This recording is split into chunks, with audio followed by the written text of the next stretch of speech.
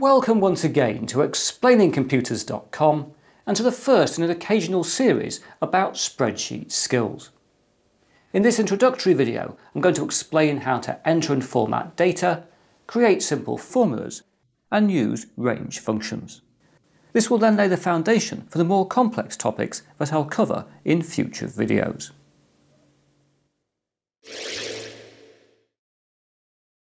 A spreadsheet is a computerized table of vertical columns labelled with letters and horizontal rows labelled with numbers, with each particular point in the actual table called a cell. So for example here I'm in cell B2. Now lots of different spreadsheets are available, including Excel inside Microsoft Office, which has been through various different incarnations over the years. There's also a Google spreadsheet called Sheet, which is available for free and which runs online or as an app.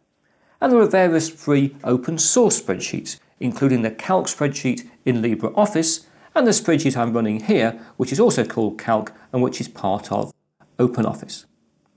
I've decided to use the OpenOffice spreadsheet in these tutorials because anyone can go to openoffice.org and download it for free. So providing you've got access to the internet and you've got a computer, you can use the OpenOffice spreadsheet to go through everything I'll show you in these tutorials. What I'm covering here is very much spreadsheet fundamentals, not the sort of cosmetics of particular packages, but the nitty-gritty of a spreadsheet that will work in any spreadsheet application.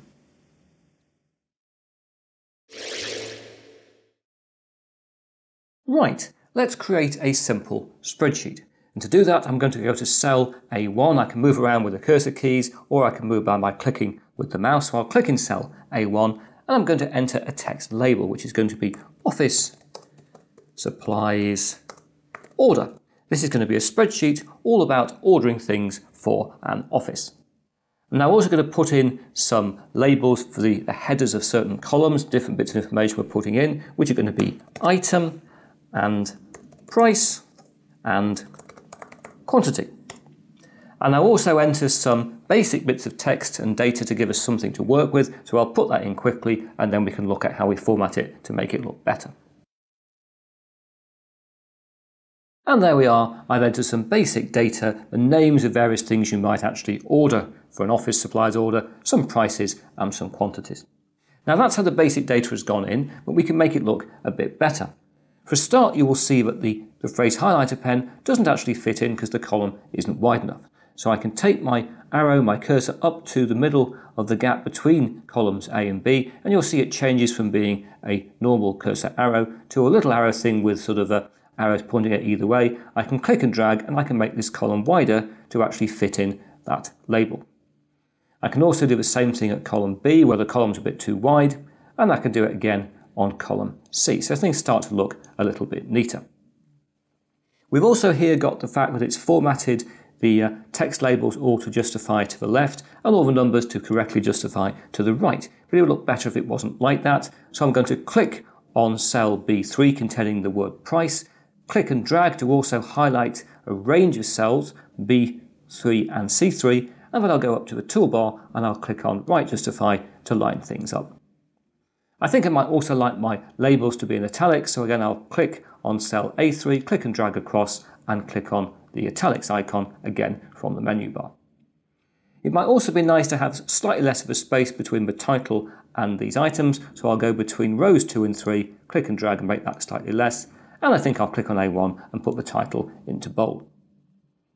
Final bit of formatting I want to do here is to make these numbers appear as currency. So I'm going to click and drag down this range of numbers. You'll see they're not all particularly lined up at the moment, the decimal points don't line up and they aren't indicated to be a currency even though they're in a price column. So I'm going to right click to bring up a menu, which means I can then format cells. Now spreadsheets have lots and lots of different formats available. You can see down here number, percent, currency, date, time, scientific, all sorts of things, and you can choose all sorts of formats inside those formats. But here I'm going to select currency, and you'll see it's by default given me GB pounds because I'm in the UK, but it would be different if you were in another part of the world. If you need to set which currency your spreadsheet uses as a default, you should go into the language settings in the options. But here, GB pounds is fine. I'll click OK, and it's formatted things up as currency. I could also have done that using the toolbar. If I just press Ctrl Z to get rid of what I've just done, do an undo, I could go up here and I could press on there, and again it would have done the same thing. But I wanted to show you there's a whole range of formats available if you want to use them. But that's the start of a spreadsheet. We've put in some data, we've done a little bit of formatting and tidied things up.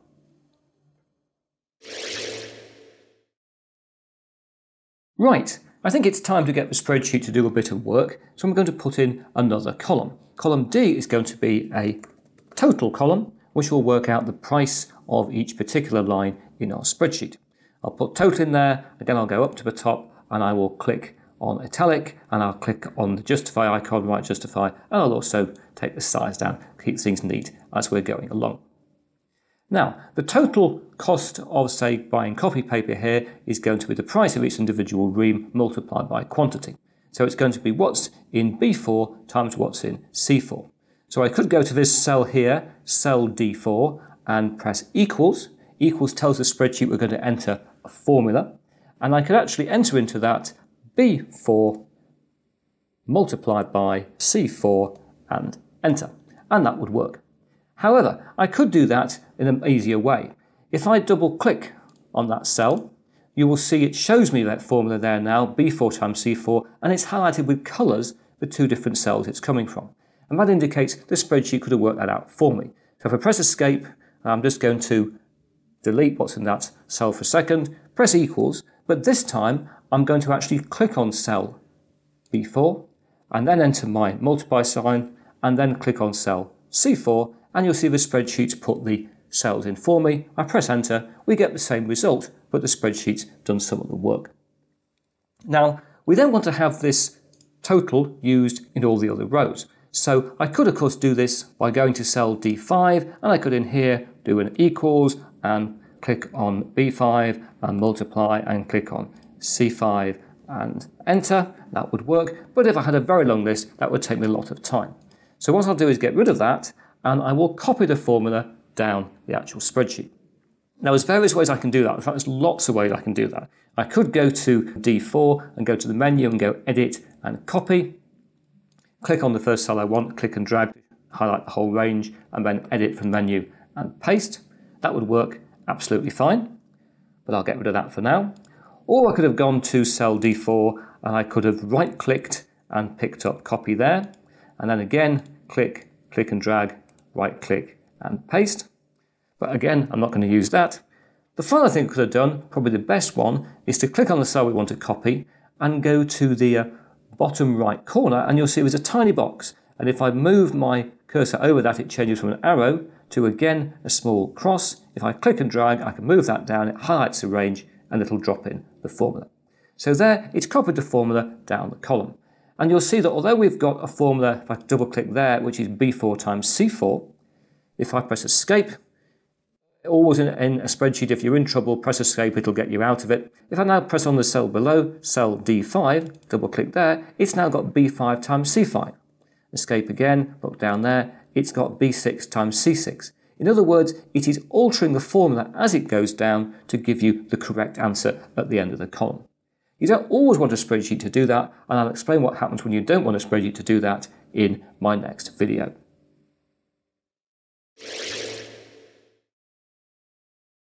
Right, let's make our spreadsheet do even more work. I'm going to put in another text label here called total cost of order, which of course you would want to know. So I'll enter that in there, and again be neat and just put a little bit less space in there to sort of make it look nicer. And I'll go over to cell D10 where I want my total to be. Now, one way to do this total would be to use what we just looked at, to press equals, and then to click on D4, and then go plus D5, plus D6, plus D7, plus D8, and enter. And that would work perfectly well.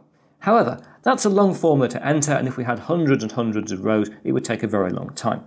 So I'll escape out of that, and I'll delete what I put in there, and I'll use what's called a range function, a function that works across a range of cells.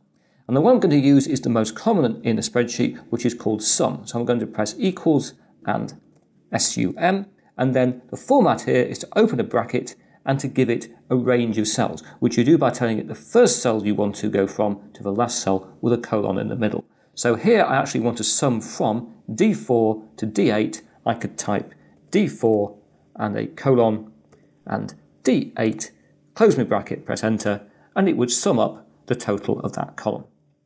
Now again, I could do that using the spreadsheet to help me out. I could go to there, I could delete that, and I could go equal sum, open my bracket, and I could click on D4 and drag down to D8. You can't see it on the screen because of the width of the column there, but when I close my bracket and press enter, it would give me exactly the same result. So that's shown how we can do an automatic sum inside a spreadsheet. And you'll see if I change, say, one of these numbers, say that 20 was actually a 47, it would alter the figures and the thing would work through. That's the beauty of spreadsheets. Once you've got your data in, you can change one figure, everything will change. But for now, I'll put it back to 20 because I like 20. There's all sorts of other range functions available. So I'll go down here and I'll write, say, average price. What if we want to know the average price of something here? Again, I'll keep things tidy. I'm trying to keep things on screen with a big font so you can see things easily. I could go down here and I could enter equals average. You will guess it'll do an average. Open up my bracket and I might want to do an average of the prices there and bracket and enter, and that'll show me the average price. And again, if one of the prices changed, say that was $17.99, the average price would obviously change as well. Again, I'll change it back. So there you've seen the basis of using range functions to do things like sum up cells or get an average figure.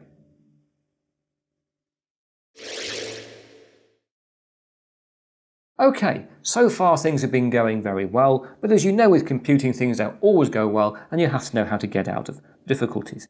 So let's pretend that maybe in here we've got 5,000 highlighter pens in our order rather than just 50, and we'll put in 5,000 there, and then, oh dear, suddenly you can't see a total for highlighter pens, you can't see a total cost of order. This frequently happens, and many people look at spreadsheets and they go, what would I do? It's all gone wrong. They look at the formula here, double click, the formula looks fine, why can't you see what's happening? And if you get a row of hash symbols in a cell in the spreadsheet, it just means that cell can't display the figure, so rather than giving you a bit of the figure, which would be misleading, it tells you can't fit it in.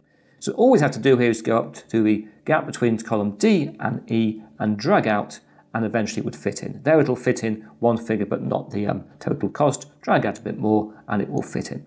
So if you ever see hash symbols in a spreadsheet, don't worry, just widen your columns and all your numbers will come back.